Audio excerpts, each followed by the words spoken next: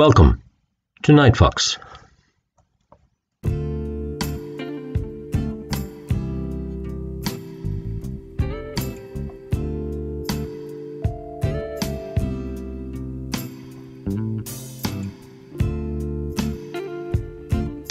In this video we'll be taking a look at the IR510 Handheld Thermal Imager, and we'll be putting it through its paces during the day and during the night. Unfortunately, the weather wasn't kind, but at least gave me an opportunity to see how it performed in poor conditions. So let's look at the list of features the system has.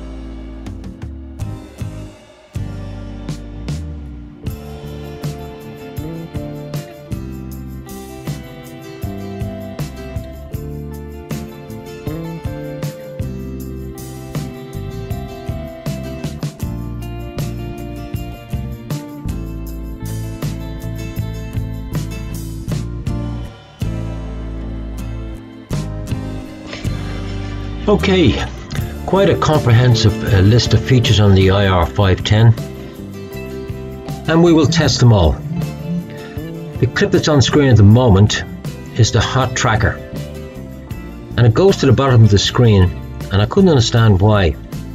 It turns out there's a pheasant there.